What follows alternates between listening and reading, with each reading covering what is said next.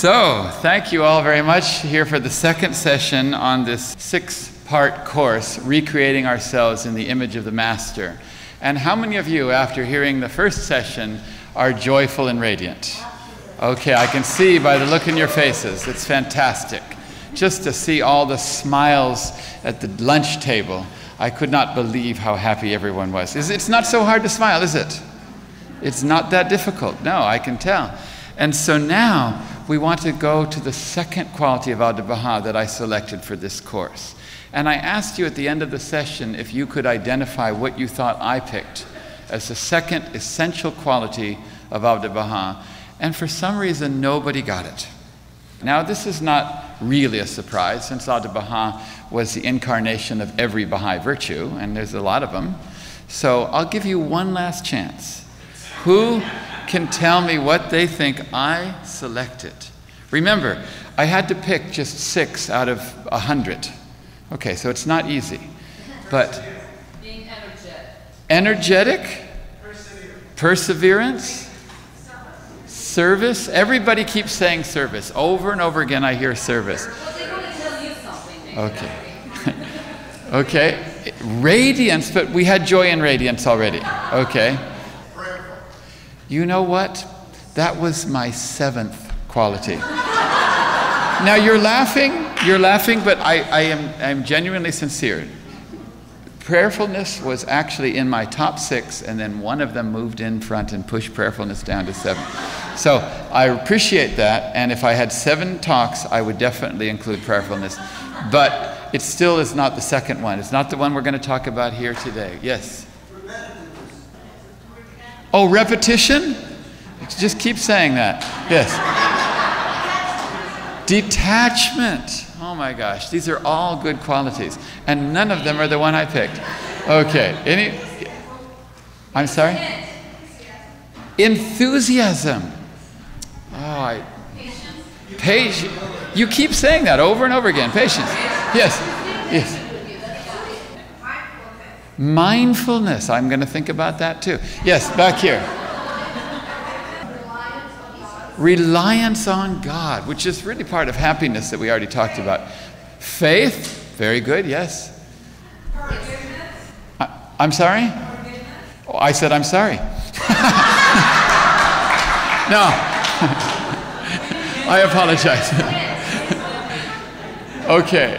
One more in the back there. Yes. Kindness, truthfulness. I'm just waiting here. Okay, you know what?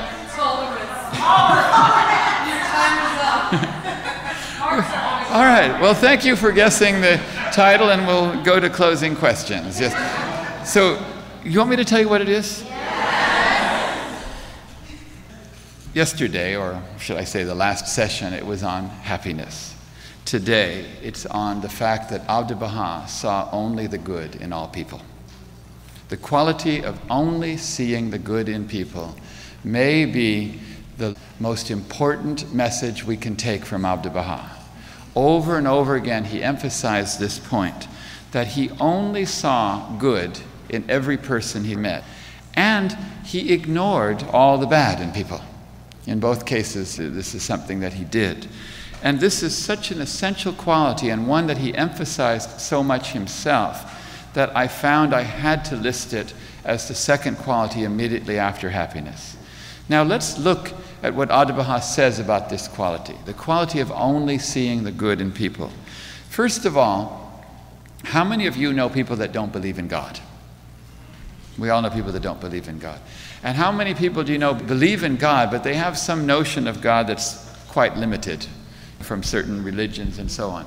And this is a real problem in the world. Even Baha'u'llah says people's superstitions have become veils between them and their own hearts and kept them from God, and they now have no discernment. They're bereft of discernment to see God with their own eyes or hear His melody with their own ears. We don't see God. Well, we're told in the Baha'i teachings that God cannot be known completely. We can't know God's essence any more than the painting can know the painter. But what we can know of God are His qualities or His attributes. This is what we can know. We can know his qualities and attributes. So we think, what are the qualities and attributes of God? It's kind of like saying, what are the qualities and attributes of the sun? The sun has the quality of heat. It has the quality of light or electromagnetic waves and so on. This is not the complete sun. This is just some of the qualities that we know of the sun. And in the same way, we know of God by knowing of various attributes. Attributes like love, compassion, generosity, forgiveness, kindness, joy, wisdom, courtesy, all the things that you've been guessing today. These are all attributes of God. And we have to learn to think of God as a bundle of attributes. We can't know who God is. He's not some man with a beard on a mountain or something like this. Think of God as a bundle of attributes, and the only way we are told we can know these attributes is by seeing them in other people. If we didn't know a generous person, how would we know that God is generous? If we didn't know a kind person, how would we be able to understand that God is kind? So I want you to think of these things as God themselves. Think of kindness as God. Think of compassion as God. Think of joy, wisdom, courtesy. These things are just a little part of God. Now here's the trick. Every time you see a person, I want you to look for a good quality in them. I want you to look for love. Look for compassion. Look for generosity. Look for kindness. Look very hard and see if you can find a good quality. And when you see that good quality in that person, you just saw God. That's where you find God. You find God in other people. This is how you find God. But you have to say to yourself, oh, I just saw compassion. There's God. I found God. And this was Abdu'l-Baha's trick. Abdu'l-Baha realized that every single person is an unopened letter from God. Every single person he came across, he looked hard, and when he found God, he loved them. And he ignored every other part of the person, because to him that didn't exist. It actually doesn't exist. The bad qualities in a person have no existence. If I took a glass of water and it had a tiny bit of water here at the bottom was full of emptiness, I would not hand it to someone and say, here's a glass of 90% emptiness. Here's a glass of 90% empty. I would say, here's a glass of a little bit of water. Abdu'l-Baha looked at every person as a glass of water, partially full, partially empty, and he concentrated on the water. And this is such a simple thing, because once you learn to do this, almost every other aspect of spirituality will come to you. When you look at the stars at night, and you see them in a constellation, you just look at the stars. Do you look at the black around the stars? No, you say there's stars in the sky. This is what Abdu'l-Baha did with every single person. Now, Abdu'l-Baha said that if somebody has 10 good qualities and 1 bad quality, to look at the 10 good qualities and ignore the bad one. He said if someone has 10 bad qualities and 1 good quality, and I think I know who he's talking about, but I'm not going to mention any names, just the initials. But anyway, he said if they have 10 bad qualities and 1 good, ignore the 10 bad ones and just look at the 1 good. Now the interesting thing is that once you start looking for the God in people, which is the good qualities, once you start looking, you start to see them a lot more. And this is the fascinating aspect of human nature, that when you focus on something, you look for it, you start to notice it more. I don't know if any of you have had the experience of shopping for a new car, a model of car that perhaps you've never had before. But you can go into the car dealership and maybe 5 or 10 minutes just look at the car in a brochure or look at it. When you're driving home, you see that car passing you all the time.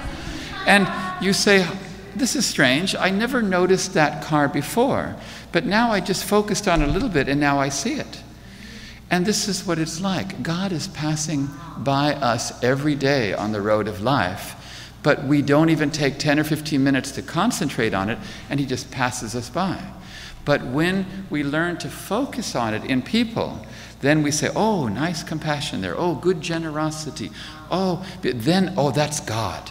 Now, the interesting thing is, then suddenly you start seeing God everywhere. Every time you have lunch with somebody and they're sitting across from the table, you are seeing God because you're looking for the God in them. Every single person reflects God to a certain extent. Baha'u'llah says this. He says that everything in physical creation has the power of reflection to a little extent, to a small extent. He says everything can reflect God to a certain extent, but humans reflect God completely, or have the capacity to reflect God completely. And this is exactly the way it works in physical creation, because if you look at anything physical, it is reflecting a tiny part of light. That's why it has color. Anything that has color, anything that you can see, that means it's reflecting just that part of the light spectrum. It's reflecting the blue back to you, or the green, or whatever. So everything just has a little bit of light reflection. But there's one thing in creation, the mirror, that has no color.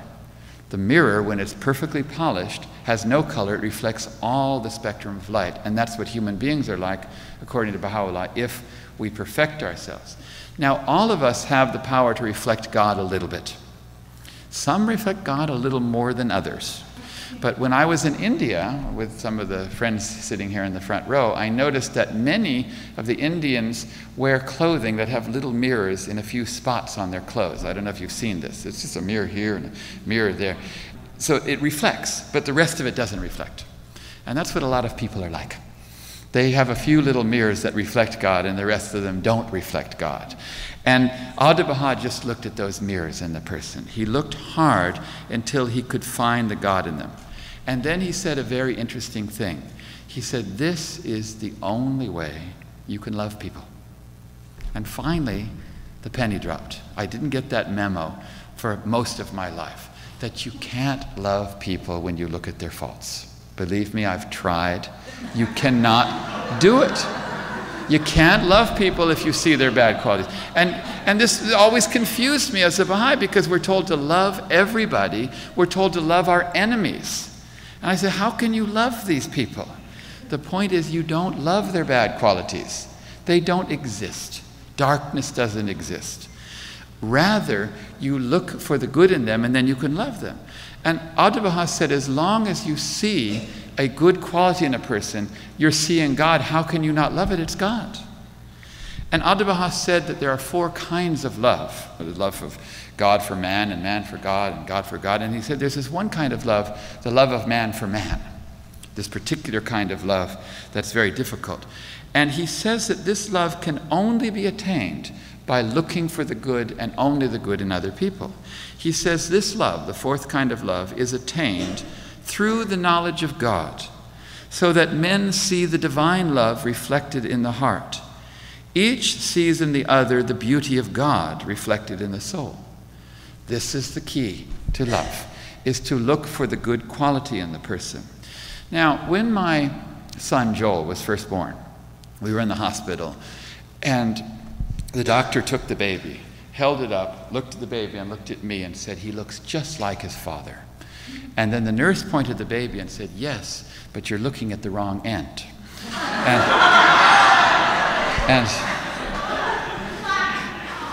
And the point is this, is that this is what we are often doing with people. This is what we're often doing with people.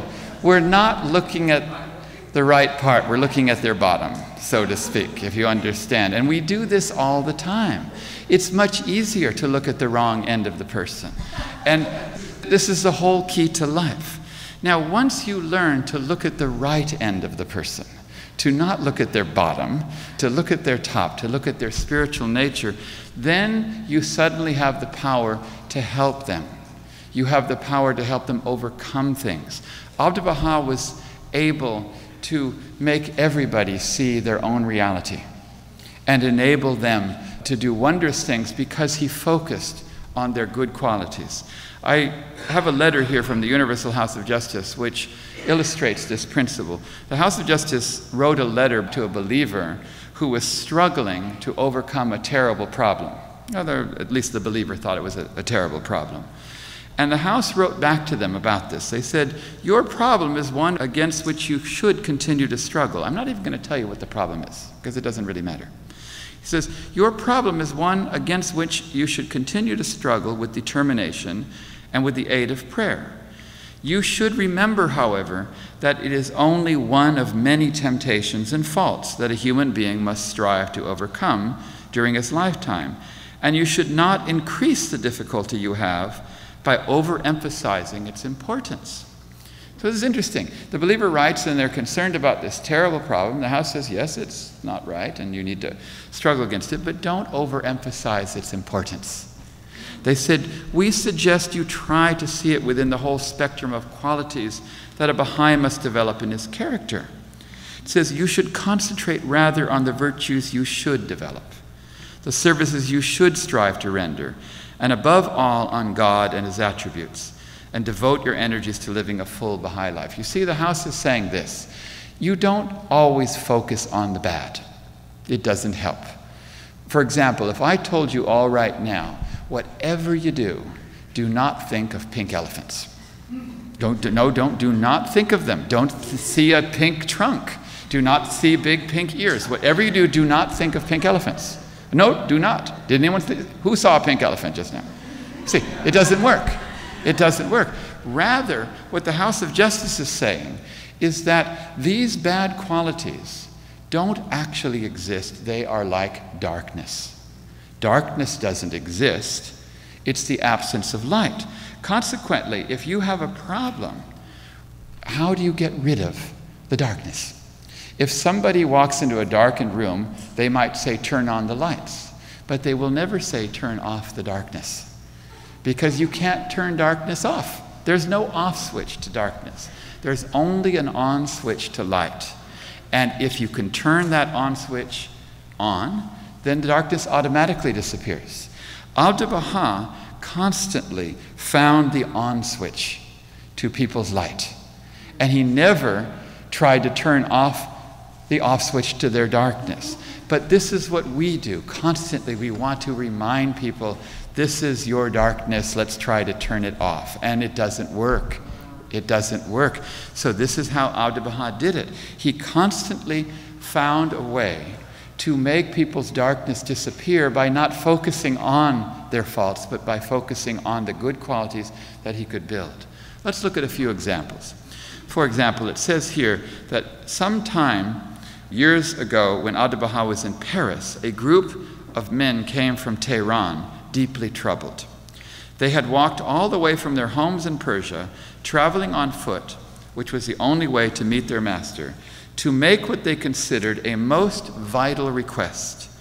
In a village, there was a Baha'i who was causing a great deal of trouble because of the lies he told. He lied about everything, with the result that misunderstandings, distrust, and confusion reigned. This dreadful situation, Abdu'l-Baha, they begged, he had to do something about. So Abdu'l-Baha agreed. Indeed, it was a most dreadful situation. So he decided to write a letter to the man.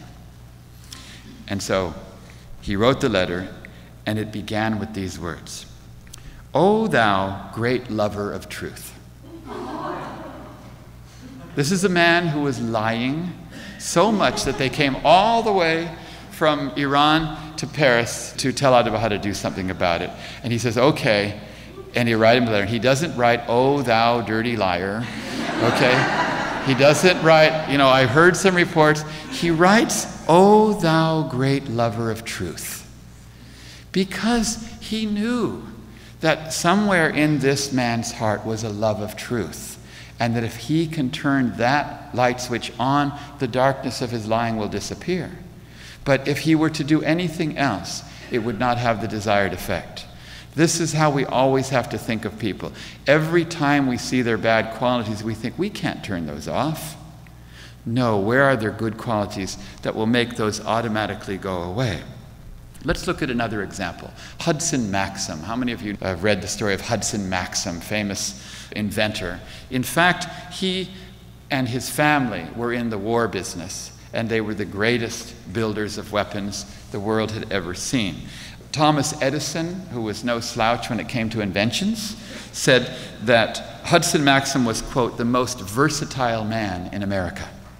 in terms of what he was able to invent. In fact, his brother had invented the machine gun in 1883, which revolutionized warfare, enabled the British to conquer large portions of Africa. In fact, at one time, they mowed down 1,500 Matabi warriors with just 4 Englishmen with this invention that his brother had made. And the younger brother, Hudson Maxim, invented war explosives, which completely revolutionized modern warfare, and he was a very wealthy man. And the New York Times wrote of Hudson Maxim, and I quote, "He has made enough high explosives to blow all the navies in the world out of the water and start them well on the way towards the moon." And so this man, Hudson Maxim, heard that somebody from Persia was in America talking about peace. And so he decided he was going to go and put this man in his place. And so he had a meeting with Abdu'l-Baha. And it's fascinating. Go on the internet, you can read the entire interview of this man, the great inventor of weapons of war, the discoverer of explosives and weapons and bombs. And he met Abdu'l-Baha. And I can't tell you the whole thing, but it's just so interesting. For example, he said, "I understand you are a messenger of peace to this country. What is your opinion of modern war?" And Abdu'l-Baha said, "Everything that prevents war is good." Isn't that good? He didn't say anything bad about war. He just said something good about anything that prevents war. So the man says, "Do you consider the next great national war necessary?" Abdu'l-Baha said, "Why not try peace for a while? If we find war is better, it will not be difficult to go back to fighting again." So the man said, "But less men are killed in war in a year than are killed by our industries in preventable accidents." Abdu'l-Baha said, "War is the most preventable accident." It's quite clear that Abdu'l-Baha was just boom, boom, hitting him with, and he wasn't getting the point. He was not getting the point. And he made all these ridiculous arguments. War is part of human nature. Conflict is an ingredient of healthy social evolution. Economic interests, he had all these arguments, about how war, he even said that if you make deadlier weapons, it'll make more peace, because then people will be less likely to want to fight war. He had every argument in the book, and Abdu'l-Baha wasn't going to get anywhere with this guy, I could tell. He finally said, "War is no more dangerous than automobiling," he said, or something like that. Anyway, in the end, Abdu'l-Baha just said a few words, and I want to read you what he said. He said this: "The discovery of high explosives, perfecting of death-dealing weapons of war, the science of military attack, all this is..." What do you think Abdu'l-Baha was going to say there? All this is what? He says, "The discovery of high explosives, perfecting of death-dealing weapons of war, the science of military attack, all of this is what? Futile, maybe? I don't know." He said, let me tell you what he said. "All this is a wonderful manifestation of human intelligence." Isn't that interesting? And he's right, isn't it? It's a wonderful manifestation of human intelligence. He even sees the good in things, not just people. He says it's a wonderful manifestation, and he goes on to say, "But it is in the wrong direction. You are a celebrated inventor and scientific expert whose energies and faculties are employed in the production of means for human destruction. Your name has become famous in the science of war. Now you have the opportunity of becoming doubly famous. You must practice the science of peace. You must expend your energies and intelligence in a contrary direction. You must discover the means of peace. Invent guns of love, which shall shake the foundations of humanity. The guns you are building cause the death of man. You must build guns which will cause life to humanity. Henceforth, your life and energy should be given to this blessed purpose. You must work and experiment along this line. This work and accomplishment will be more wonderful than all you have done heretofore. Then it will be said by the people of the world, this Mr. Maxim, inventor of the guns of war, discoverer of high explosives, military scientist who has also discovered and invented means for increasing the life and love of man, who has put an end to the strife of nations and uprooted the tree of war. This will be the most wonderful accomplishment of any human being. Your name will glow with mention throughout the history of ages and ages. Then will your life become pregnant and productive with great results. Consider this. The inventor of high explosives has discovered the means of universal peace. No man in history will equal you in fame and greatness. You will be doubly renowned. God will be pleased with you. And from every standpoint of estimation, you will be a perfect man. Isn't that amazing? That even this man who was killing and blowing all the navies of the world, Abdu'l-Baha saw the good in him. Saw in him that he was inventive, that he was creative, that he was intelligent, and then just tried to direct it in a kind of like karate. In karate, they hit you. You don't oppose it. No, you just kind of use it a little bit. This Abdu'l-Baha was spiritual karate. It seems to me that every time I think of Abdu'l-Baha, I think about the way the natives in New Guinea build fire. I spent a lot of time up in New Guinea, and I noticed an interesting thing. It's very hard to light a fire when you're 13,000 feet in mountains and there's rain every day and all the wood is wet. And at the same time, if you can't build a fire, you're going to freeze to death and starve to death because the only food they have has to be cooked, and it's cold up there. But to build a fire, it's very hard. And I keep reading this word in the Baha'i writings called kindle. It says kindle in our hearts, this love and kindle, kindle, kindle.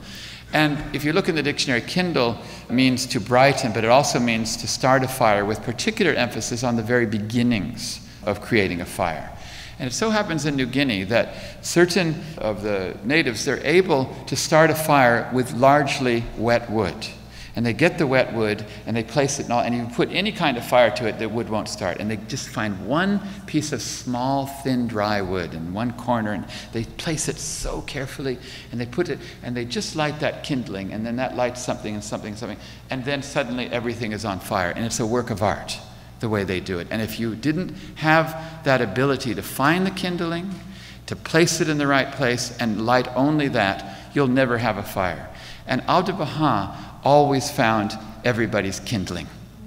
This is what he did. He looked hard at the person. He said, here's where the fire can be lit. Even in Hudson Maxim, he had kindling, and he found that kindling. And this is a very interesting thing, because sometimes we think we're helping a person by pointing out their faults. This is what we think. We think we're going to help them by pointing out their faults. And in almost all cases, it doesn't go well. Take my word for it. Let me mention a story that Howard Colby Ives told. He heard of Abdu'l-Baha as a minister, Christian minister, and then became a follower of Abdu'l-Baha, and then became quite attracted to his teachings. And he found out that Abdu'l-Baha had condemned smoking in the Tablet of Purity. And so he read this Tablet of Purity, and he decided to give up smoking, and he found he could not do it. He was totally unable to give up smoking. And he said he felt so guilty. He felt so guilty that he couldn't break the habit. And every time he read the Tablet on Purity, it made it worse. He said it made it worse. He felt even more guilty. And so he said, surely, if I tell Abdu'l-Baha about this, he'll tell me how to overcome this habit, because he wanted to generally overcome the habit. And so he said he went to Abdu'l-Baha, and he said, I told him. He said, it was like I was a child confessing to my mother, and my voice trailed away in embarrassed silence after only the fewest of words. He said, after a moment, Abdu'l-Baha asked quietly, how much did I smoke? He said he told him. He said he didn't think that would hurt me. That men in the Orient smoked all the time, and their hair and beards and clothing became saturated, and they were very offensive. But I didn't do this, and at my age, having been accustomed to it for so many years, he didn't think it would trouble me at all. And he said his gentle eyes smiled and hold a kind of a twinkle as he said this. And he says he was completely confused and overwhelmed because he didn't get a dissertation from Abdu'l-Baha on the evils of smoking. He said he didn't get an explanation of the bad effects on the health. And he didn't get a summoning of his willpower. Come on, you can do it. He got none of the things that he was expecting from Abdu'l-Baha. He said, quote, "Rather, I got a charter of freedom. I did not understand it, but it was a great relief. So immediately that inner conflict was stilled, and I enjoyed my smoke with no smitings of conscience. But 2 days later, after this conversation, I found the desire for tobacco had entirely left me." Isn't that interesting? And he goes on to say, he says, "Love is a portal to freedom. This great truth began to dawn upon me." You see, sometimes you don't focus on the problem. There's no off switch. There's only an on switch to light, no off switch to darkness. So this is the prime quality that Abdu'l-Baha had. Every single person has some good qualities. There's not a single person that doesn't. I mean, there may be one or two, but I'm not going to. No, I'm kidding. There's not anybody that does not have good qualities. But also, every person has bad qualities, with the exception of Abdu'l-Baha. Therefore, this is a challenge for you, because their bad qualities can be right in your face. Isn't that right? This is not something that you just easily do. I could say, okay, just don't look at their bad qualities and only look at their good ones. You say, oh, well, why don't you say so? And then you do it. No, it's not like that. It takes some work, it takes some practice, it takes some experience, and it takes failing. So I want to ask you, what should you do if you accidentally see the bad part of a person? Let's just say you don't want to do it, but you walk into the room and they, oh, darn it, I saw their bad quality. Oops, I saw their bad quality. Oh, you noticed it, okay? What should you do? Because we want to be like Abdu'l-Baha. We just saw the bad quality. We didn't mean to see it. Oops, but we saw it. So what do you do? Baha'u'llah says there's something you can do. He says, whenever you see the bad quality in a person, think of your own bad qualities. He says, because you know yourself better than you know anyone else. In other words, whenever you see a fault in a person, you are inherently hypocritical because you have faults. Okay, just newsflash. Newsflash. Here and now, breaking news, you have faults. Okay, you do. We all have faults. You happen to be in the front row. Okay, but they all do. We all have faults. So big deal if you can see a fault in another person. That doesn't make you so great. It's not so great that you can find a fault in a person. So always think of your own faults. You know, Baha'u'llah says, magnify not the faults of others, that thine own faults may not appear great. Did you notice he said that? I thought that was very interesting. In other words, he's saying that any time you magnify the fault of another person, it makes your faults appear great. It's kind of some kind of spiritual law. It's like the old saying, they say, anytime you point a finger at somebody, there's 3 fingers pointing back at you. And I always found this interesting, that Baha'u'llah really was right about this. I remember one time in my younger day, I was a slightly fanatic Baha'i youth. Okay, I'm not going to confess here or anything, but sometimes I felt I was helping somebody by trying to give them advice. And I remember one time I was trying to give someone some advice, which I thought was something good for them, trying to help them. And instead of taking it in the spirit with which it was offered, they just criticized me personally, which I thought was an interesting response, because it wasn't about me, it was about them. In fact, what they did was, as I recall, they addressed me using one of the few phrases beginning with son of that's not found in the hidden words. They didn't call me a son of being or a son of spirit. And I found this is very interesting. Baha'u'llah is right. When you magnify the faults of others, then it just magnifies your own faults. Now, the interesting thing is that this is such an easy way in which we can develop our Baha'i communities. Because at the moment, I find that fault finding and backbiting, I still find it in all the Baha'i communities. I find it everywhere I go in the Baha'i communities, that people like to find faults in other people's. You know, the quickest way to quiet a noisy room, if everyone's talking, is just to go to the center of the room and start gossiping about somebody. And then they'll all turn to you, and you can quiet the room anytime. You say, you know what's wrong with so-and-so, and suddenly the room goes quiet. And I find this interesting because Abdu'l-Baha, he said that if the believers complain with one another, he will fly away. That's the exact words he said. He would fly away. And he made this motion to Julia Thompson. He said, I will fly away. And I remember thinking about Hand of the Cause Faizi. I don't know if how many of you have heard stories of him, but every Baha'i I've ever met, I think I've heard this story at least 15 times, elderly Persian Baha'i said that Mr. Faizi, he was such a gentle soul, but he could not stand to hear backbiting. But at the same time, he could not bear to tell somebody who was backbiting that they were, because that would also be drawing attention to their fault. So this was a real dilemma for him, being such a gentle soul. If he heard backbiting, because he could not tell the person, because that would then be seeing their fault, he couldn't listen to the fault of the other person, because then he'd be hearing the fault of somebody else. So he adopted the habit that any time he heard backbiting, he would go to the bathroom. He would say, I have to go to the bathroom. And this became his habit. And many of the believers said they were surprised how often Mr. Faizi had to go to the bathroom. And sometimes he would come back from the bathroom and say, I have to go back again, and so on. And gradually, I think they got the idea.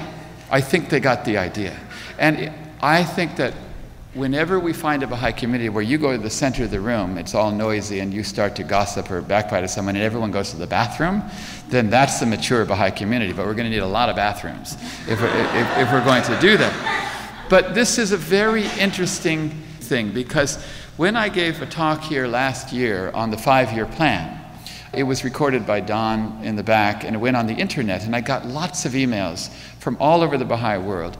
And many of the emails said pretty much the same thing. They said, I like very much what you said about the 5-year plan and everything, but it's never going to happen in our community because our local assembly is terrible or immature or this or that or this or that. It's never going to happen until our assembly shapes up.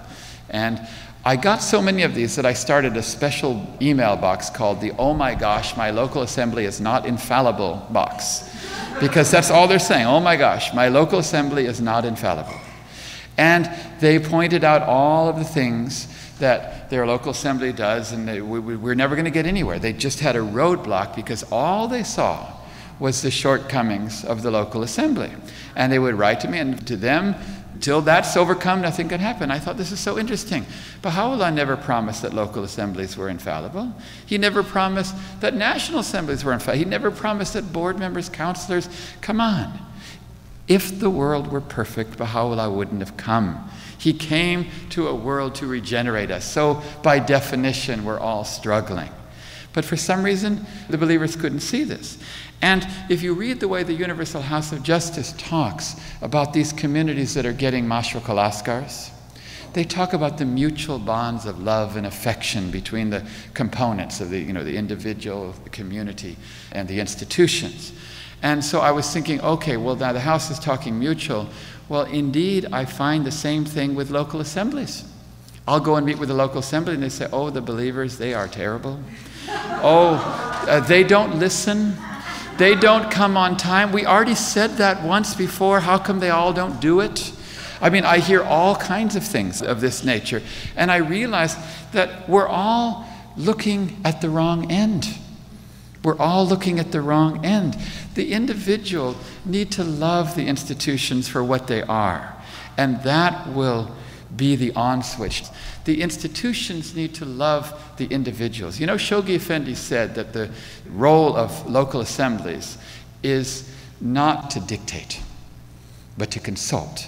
And not to consult just with themselves, but with all of the believers that they serve with.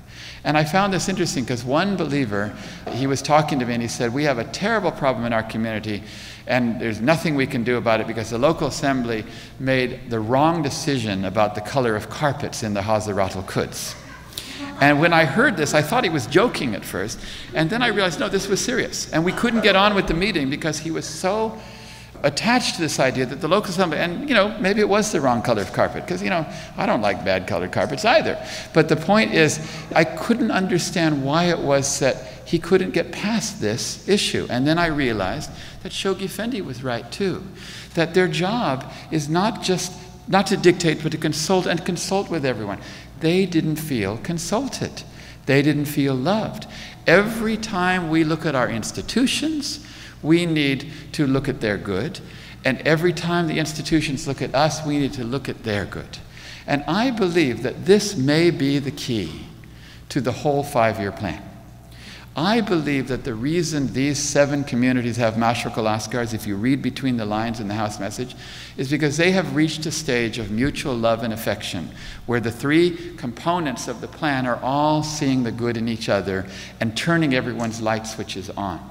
And I believe that a mashriq al-askar, which after all is part of God's plan to be in every locality, I believe that a mashriq al-askar is nothing more than like a fruiting on a plant that comes inevitably when the plant reaches a certain stage of growth and maturity. And as soon as it reaches that, the flower comes or the fruit comes. And it so happens that a few communities have reached that. And I believe that it is this teaching of only seeing the good in our institutions, in our communities, in our individuals, that we will very quickly learn the true meaning of love. The true meaning is love is to love people in spite of their bad qualities. It's very easy to love a person, if they're all lovable, okay? But there's nobody. There isn't anybody like that. It shows the power of love that you see past them. Abdu'l-Baha told the story of Jesus and his disciples walking. And he said that they were walking and they came across a dead dog. And one of the disciples said, "What an ugly sight." And the other one said, "What a stench, what a stink." Another one said, "How revolting." And Jesus said, "Look, it has lovely white teeth."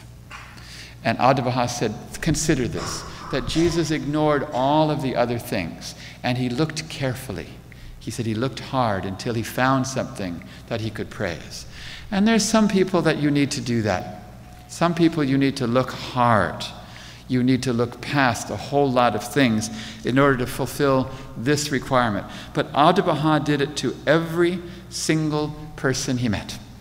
Every single person he met, he said, I'm going to only see the good in that person. And when he did, he was seeing God. Consequently, Abdu'l-Baha spent his day with God. Not just in his morning prayers or his evening prayers was he with God. He was with God every moment of his life because he was only focusing on good qualities, which are God. And you yourself are missing God most of your life if you're looking at the bad qualities in persons. And you will suddenly find God everywhere. They will see in you that you love them. And they will see in you that you see the good in them. And they will see in you that you're happy. How many of you are happier now than you were when you heard that Abdu'l-Baha was happiness? How many of you are happy now? And how many of you feel that you can go out and be happy with people? Now combine it with this teaching. Combine it with being happy and looking for the good in them. These two things, they're just like potent chemical reaction, that you beam happiness to the person and you only see the good in them. How many of you like happy people? Are they not the most enjoyable people to be around? Anytime you think about happy people, it can make you happy. In fact, that's what I do. Whenever I want to become happy again, I have a few people that I keep in my mental vocabulary. Well, one of them is Russ Garcia, who just passed away. And Russ just passed away, but he's one of my people that I have. And if I need a little bit of happiness, I just see his face. And how can you not be happy? And there's many other people. Certain hands of the cause. I think of Collis Featherstone or John Robarts. I just have to see their face. And I'm happy. And the point is that happiness is something you can learn to train yourself to be. You can also learn to train yourself to only see the good in people. People are horrible. People are rotten. People have bad qualities. But the point is that we need to learn that those things are not really part of them. They're just the lack of their good qualities. And in this way, suddenly we can become like Abdu'l-Baha very, very quickly. It's not going to be very... Well, how much time do I have? 40 minutes. 40 minutes? No, tell me the truth. Parker, tell me the truth. Oh, is that right? I'm sorry? You're not seeing the good in people. Oh, okay. No, you know what I'm giving? 40 minutes. 40 minutes. Would you like me to go on to the third quality? Yes. You know why I have more time? Because I've been giving these talks in countries where they translate. Do you understand? And they translate. And so my timing is a little off. But, so do you want me to finish this? When you were looking at that stuff in this subject, did you see anything about facing people who are extremely sarcastic and kind of jaded, and when you do say, praise them and compliment them on their good part, and you are truly loving them, they come back at you like you are being pretentious or you're just full of it? Well, I think that ultimately people know when you're sincere and they know when you're not. You certainly cannot call attention to someone's good quality in a phony way. Oh, you're really very kind. Like that. In fact, Shoghi Effendi, in one place, he said that hypocrisy has an odor. It can be smelt. So the point is that you must genuinely look for the good in a person. And you must find the good, almost as if you're mining. There's gold in the ground or there's diamonds in the ground, but they're not easily found. But we know they're there. And we also know that there's certain places that are better to look for it than others, certain land formations and so on. It's the same with people. You have to mine them, you have to look for it. So if you just, want to blithely just quickly say, oh, I see, you have lovely white teeth, or something like that, it's not going to necessarily work. But if they are sarcastic or if they don't accept it, that's okay. That's okay. I don't think that there's any problem with that. Baha'u'llah says, he who desires, let him turn aside from this counsel. We don't do something expecting a certain result. We do it because it's the right thing to do. And I don't think it's so hard to do. In fact, ever since I started doing this research and I found that Abdu'l-Baha said to be happy at all times, to smile at people, and to look for the good in people, I actually found it wasn't as hard as I thought. I actually found it wasn't that hard. It just takes a reorientation of your thinking. That's all it does. You just, oh, I get it now. I don't care about their bad qualities. I only care about their good qualities. Where are they? And mention their good qualities to them if you feel it's appropriate. And help them in such a way. Same effect. Buddhist attraction certainly used for. Yes. Is this the one you're referring to? No, I have another reference, but I like that very much too. Thank you very much. Yes, I have another reference of Abdu'l-Baha, and I'm going to read it in one of the upcoming talks. Abdu'l-Baha clearly did not want to hear any backbiting. But much more than that, I want to make this very clear. Backbiting, I think when we talk about backbiting, we do ourselves a disservice because we don't realize the full extent of what Abdu'l-Baha and Baha'u'llah want of us. For example, some people think that backbiting is saying something about the person that's wrong, but if it's true, then we're allowed to say it. Okay, we think, well, if it's true fault of the person. But in fact, that's a completely different thing. When you say something that's false, that's called calumny, and that's also prohibited by Baha'u'llah in the Aqdas. In fact, in the Aqdas, Baha'u'llah prohibits 4 things in one sentence. The first 4 things, they are murder and adultery and backbiting and calumny. And just those 4. All the other things are prohibited later on. But in one sentence, he groups together murder with calumny and backbiting. And so, first of all, it makes no difference if it's true. It makes absolutely no difference if it's true. But in addition to that, Baha'u'llah says, breathe not the sins of others so long as thou art thyself a sinner. Now, backbiting is something that we speak. It comes in this direction out. But breathing is an inner taking.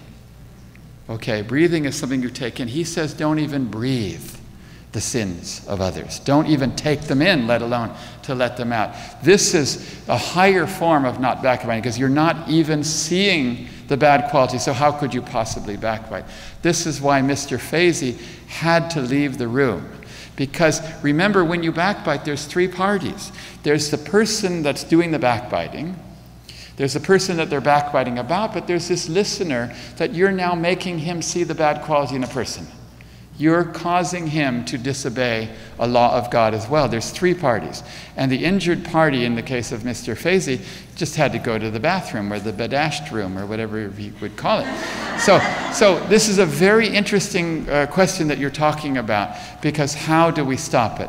We're going to talk about it a little later. I'm going to go on to the next quality of Abdu'l-Baha, although the one I was going to talk about next, I'm going to move to tonight. And I'm going to move to another quality of Abdu'l-Baha. There's 6 of them. And so far, how many have we got? 2. Okay. So, first of all, because this is a recording, let's pretend that this session is over. So thank you all very much.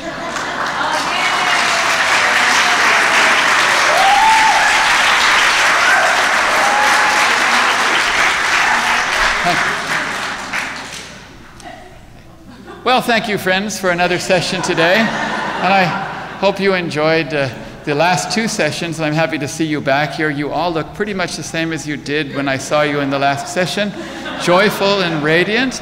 And now we come to the 3rd quality of Abdu'l-Baha that we want to talk about. So far, we've talked about what 2 qualities? Who can tell me? Joy and radiance. And what was the 2nd quality? Seeing only the good in people. And so now I want to ask you, what do you think is the 3rd quality of Abdu'l-Baha? And I'll give you a clue. Somebody has already guessed it in the first 2 sessions.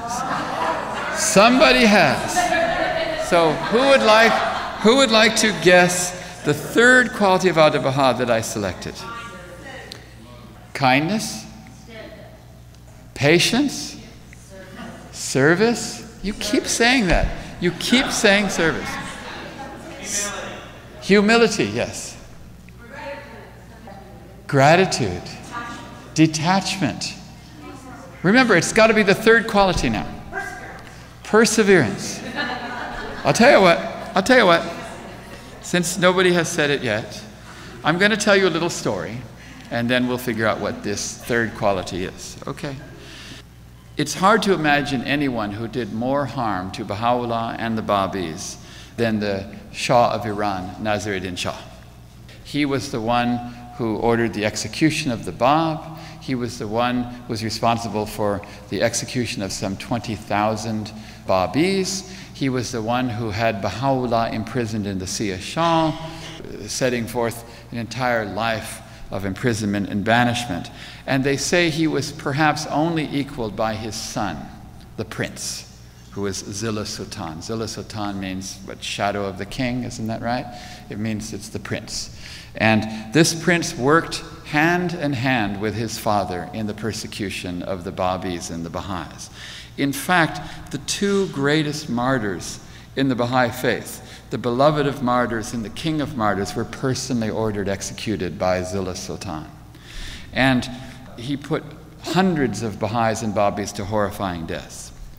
And you know that ultimately his father, the Shah of Iran, lost power and the family went into exile. Now I want to ask you about a remarkable coincidence, and what are the odds of this coincidence taking place? Abdu'l-Baha ends up a prisoner and an exile for almost his entire life until his late 60s because of the Shah and this son, the prince.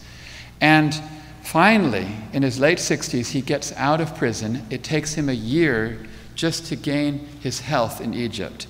And then finally, for the first time, gets on a boat, sails to the south of France to Marseille, immediately travels up to Geneva without stopping, and then stays in a hotel called La Paix, which means peace. And he says, for the first time in my life, I experienced peace. which is got to be true, that for the first time in his life he experienced peace. And this is the first place he stops in the West, in Geneva, and then goes to the West and stays in Tonneau-les-Bains, just on the border of France and Geneva. So what are the odds that this first place Abdu'l-Baha stops in the West, that the prince, Zillah Sultan, happens to be in exile in Geneva, of all spots on the planet, and Abdu'l-Baha gets out and he's right there? What are the odds of that? I'm thinking it's amazing. But what are the odds that on the day that Abdu'l-Baha is walking the streets of Tonneau-les-Bains in France, that he's not even in Geneva, he's actually in Tonneau-les-Bains himself? That these two would meet, the very first place Abdu'l-Baha visit. Don't you think that's kind of unusual? And so Zillah Sultan is walking and he sees a man in Persian clothing. Now, that's got to be pretty unusual in 1912 in France. So naturally he says to somebody, he says, "Who is that Persian man?" What are the odds that the person he asks is a Baha'i? Hippolyte Dreyfus. And Hippolyte Dreyfus says, "It is Abdu'l-Baha." And he knows who Abdu'l-Baha is, and he knows what he did to Abdu'l-Baha. And so he says, "Will you take me to him?" And so Hippolyte writes in a letter to Juliet Thompson about this. He says, "If you could have seen the brute, Juliet, mumbling out his miserable excuses." And I'm thinking about this scene. This man, who Abdu'l-Baha saw at the age of 9, his father with 100-pound chains, suffering. This man who saw the death and the execution of thousands of his followers, who had to witness the death of his own brother before his eyes and beg his father to save his life and couldn't do it, who remained a prisoner his entire life. And now this man comes to him on his first day, and he's trying to experience peace, and he's making miserable excuses. And I'm thinking, what's going to happen? And Hippolyte continues. He said, "The master took him in his arms and said, 'All those things are in the past. Never think of them again.' Then he invited Zillah Sultan and 2 sons to spend a day with him." And as I read that, I thought, Abdu'l-Baha's forgiveness had no bounds. No bounds. Who possibly has ever done anything to me as much as this man did to Abdu'l-Baha and his father and the Baha'is? Nobody. And Abdu'l-Baha took him in his arms and said, "All those things are in the past, never think about them," and then wanted to spend the day with him. And I realized this quality of forgiveness of Abdu'l-Baha, it is an amazing quality. His forgiveness had no bounds, and it made me think over and over again about the quality of forgiveness that Abdu'l-Baha had. So somebody has mentioned it before, but it only struck a chord in me later on when I found out that Abdu'l-Baha himself told the Baha'is they must learn to forgive, that we must learn to forgive everyone. And I think it is no accident in history that this meeting took place. This meeting, this unbelievably remarkable coincidence. Before we saw Abdu'l-Baha in any other sphere of activity in the West, this is the first incident that God gave us to see. For 1,000 years, this will go down as the greatest historical lesson or legend in Baha'i history, that the son of the Shah came to Abdu'l-Baha and he hugged him and said those things are in the past. And so as I thought about it, I realized that the quality of forgiveness is an essential spiritual quality, not just one of the many 100 or so that I could pick, but also that it's a very hard virtue. It's an extremely difficult virtue. And so I felt it's important to mention this. All of the other 6 that we're going to talk about, the 2 that we know already, happiness, it's not so hard to smile. Seeing the good in people, you try a little bit, it's not so hard. And the others, the other 3, they're not so hard. But forgiveness, that's a hard one. That's the hardest one. Sometimes we go so long not forgiving someone that we don't even remember why we don't forgive them. You know, we say, you know, I don't know, remember what you did, but I know I hate you. You know, no, it's true. We cling to this for so long. We expect God to be forgiving, but no, don't ask me to be forgiving. And it seems to me that forgiving, the act of forgiveness, has nothing to do with letting the other person go or letting the other person off the hook. Forgiveness has to do with freeing yourself. That's what forgiveness is all about. And if you think about it, granting forgiveness is a way for you to overcome some form of attachment. Because any time you withhold forgiveness to anyone, it is because you are attached to something. You are attached to some part of yourself. Perhaps they hurt your pride, so you are attached to that. Perhaps they hurt your status, or your power, or how you look, or maybe your attachment to money or material things. Maybe they stole something from you. Maybe they withheld something from you. Maybe they took an opportunity from you. Whatever they did, the fact that you don't forgive them is showing you an attachment that you have. So forgiveness and the ability to not give it is a sure way to diagnose your spiritual maturity. Because anytime you don't forgive somebody, it's just pointing to you a certain thing that you need to get rid of, that you're attached to. Michelangelo is considered to be the greatest sculptor in history. Many people said it during his lifetime, and even today it's still considered. And he made this one particular sculpture, David, which they said was perfection, that it was the greatest sculpture ever made. And even to this day, it's still considered so fine. And they asked Michelangelo, and they said, "How did you do this?" And he said it was very easy. He said, "I just took a big stone, big piece of marble, and I cut away everything that wasn't David." That's all. He just said, "I cut." And this is what God is doing to us. He's cutting away, chisel, chisel, chip by chip, every part of us that's not the perfect image of God. He's creating us in His image in this way. And it just so happens that the most powerful chisels are other people. Other people, I mean, you may think that material tests or physical tests or something, but they're not. No. Other people are God's tools. God is chipping away at us every day, and they are the tools to get these barnacles off. And every time you withhold forgiveness, then it's only just a little chisel that's going to make you a little closer to God's image. That's all it really is. I like to say that many of the Baha'is are the biggest chiselers that I've known.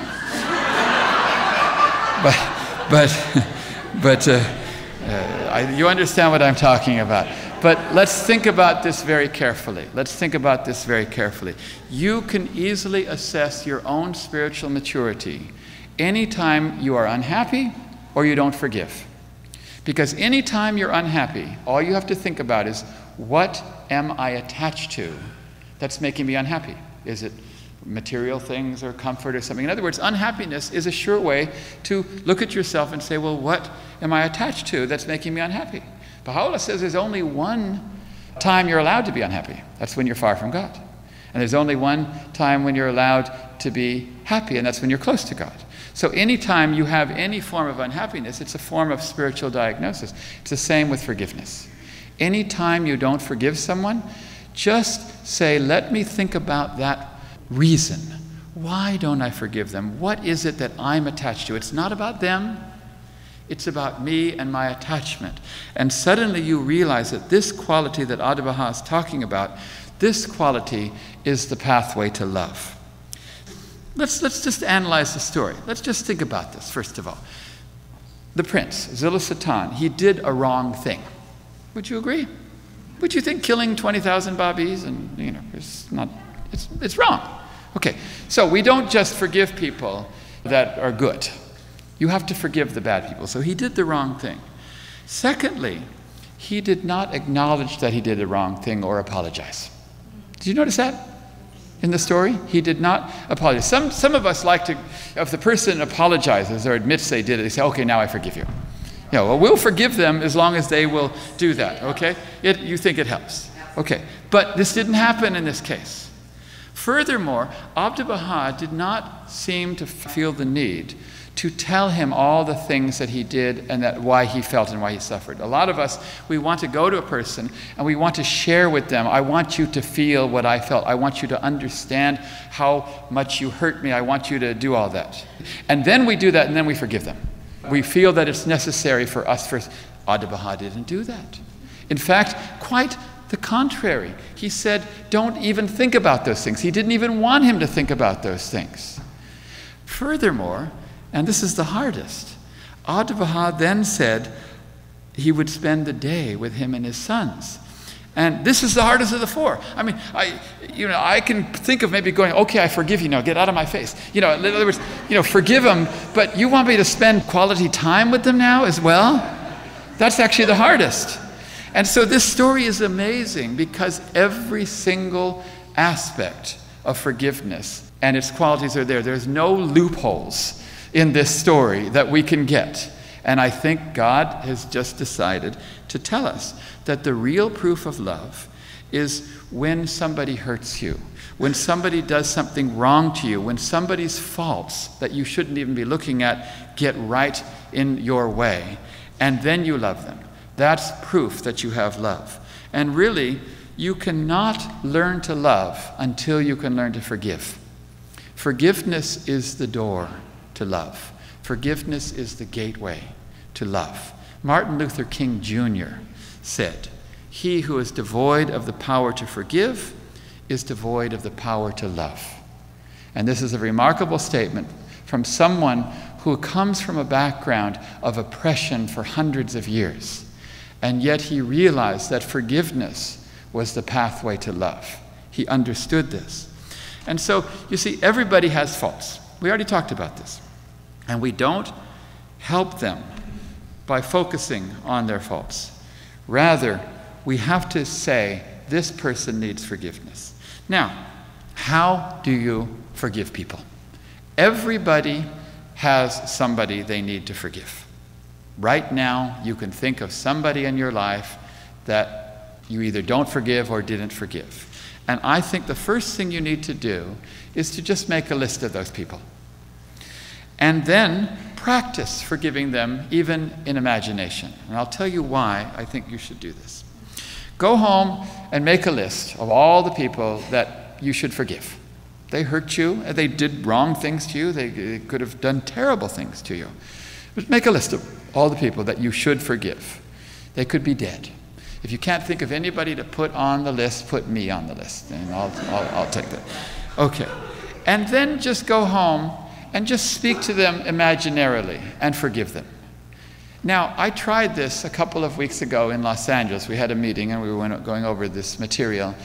And I suggested this to people. And a week later, we all gathered and everyone shared their experiences. And they all said that this was remarkably liberating and it took a weight off them. And one of them stood up and he said, I did it. I practiced it and I said it out loud. And then the next day, when I was at work, I went ahead and said it to the person.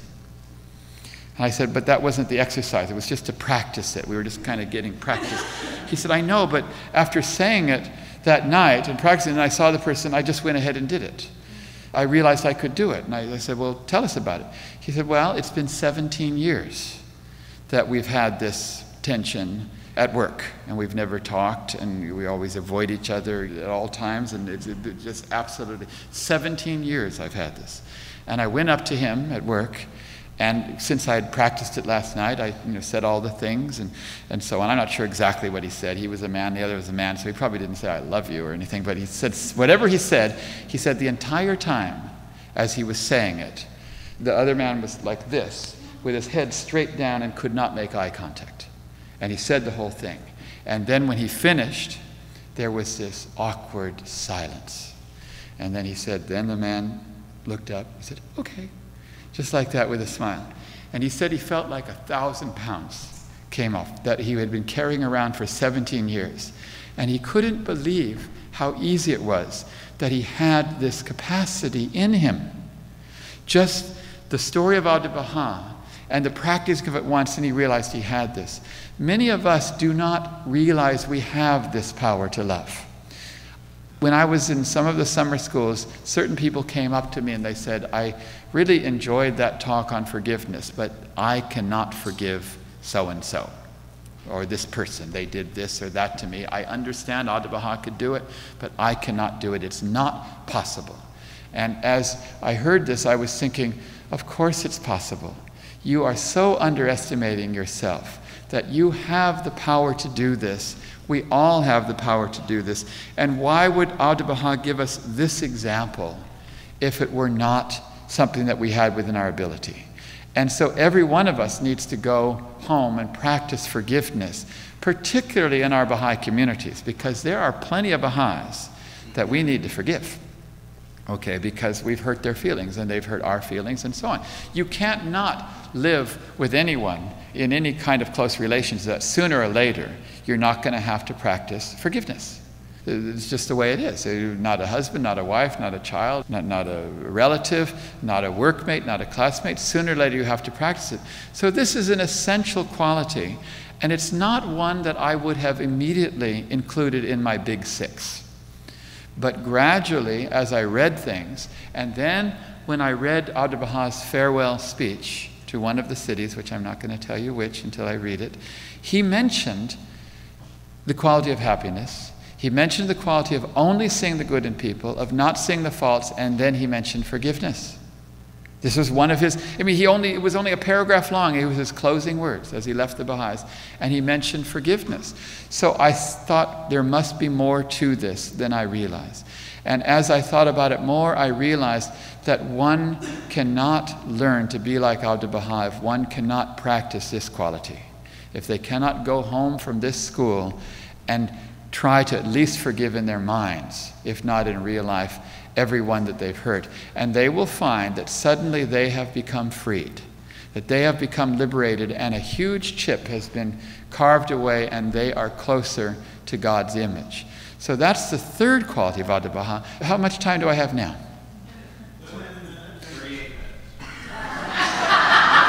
I have 10 minutes? Yes. So let's just briefly summarize what we've done. Tonight we'll do a fourth quality. Tomorrow we'll do the fifth, and it's good because the fifth quality is so big, it's so huge that it will take 2 sessions. It's the longest one. You're not going to want to miss the one tomorrow. So I'll do it in the morning and the afternoon. So tonight we'll do another one of the qualities of Abdu'l-Baha. But so far, what are the 3 essential qualities of Abdu'l-Baha? Joy and radiance, and forgiveness. How many of you feel that after hearing that these are essential qualities of Abdu'l-Baha, that maybe you can go home and try them? That you can try them. You see, this is the whole point. The point is not, I don't care that you believe in them. I don't care that you believe them or you come away and you believe. Abdu'l-Baha says, what is belief? It's nothing. It's nothing. Belief is meaningless. You know, there's a lot of people I know who are professional believers. They go to meetings and they nod their heads and they believe something is true and they feel so good about themselves because they believed in something. Abdu'l-Baha said that a true Baha'i is a Baha'i in practice. We read that quote just here in this school. Abdu'l-Baha said, if anyone enters a city that's a Baha'i, people should cry out, this man is unquestionably a Baha'i because his manners and his behavior and his character are the attributes of a Baha'i. And he said, not until you reach that stage where people will do that, can you be said to be faithful to the covenant and testament of God. And when he said that, I was really upset because I have entered lots of cities in my life. I've been to many cities, and so far nobody, not the whole city, not even one person has cried out, this man is unquestionably a Baha'i. Okay, okay, I'll try it in Atlanta, but the point is, so far, and he says, not until you get to that stage can you be faithful to the covenant and testament of God. So the point is that these are not happy little stories of Abdu'l-Baha here. These are things that we want to go home and try to do. Can you try to be a little happier tomorrow? Smile at your neighbor tomorrow. Forgive somebody tomorrow. See the good in someone tomorrow. Can you do these? In that way, Abdu'l-Baha's toils and suffering and endurance on this 3.5 years will not have been in vain. That's why he came, so that we could learn these attributes and we could try them on ourselves. And maybe we will find that if we just try them, that we actually can do them. Just like this person learned that he had forgiveness in him. So I look forward to seeing you at the next session, in which we'll go on to the fourth quality of Abdu'l-Baha. Thank you.